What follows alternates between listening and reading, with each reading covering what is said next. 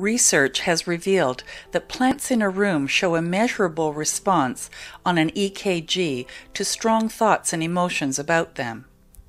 Praise and love them, and they tend to flourish.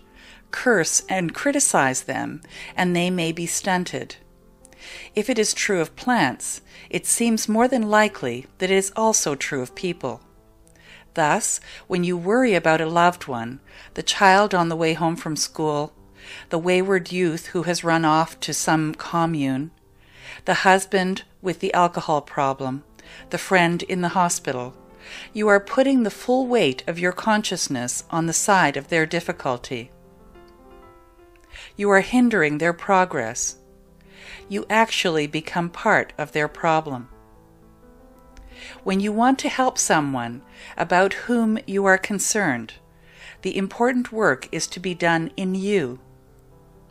As far as you are concerned, the problems out there, no matter what or who they involve, exist in your mind, your prejudices, your fears, and your anxious concern. So your work initially is to change your thoughts, to heal and resolve your own concerns. This is why it is so very difficult to pray for one you love, your child, your spouse, a very close friend. You may defend your anxious concern by saying, "But you don't understand, it's my baby." But I do understand. I have been there. You must make a choice.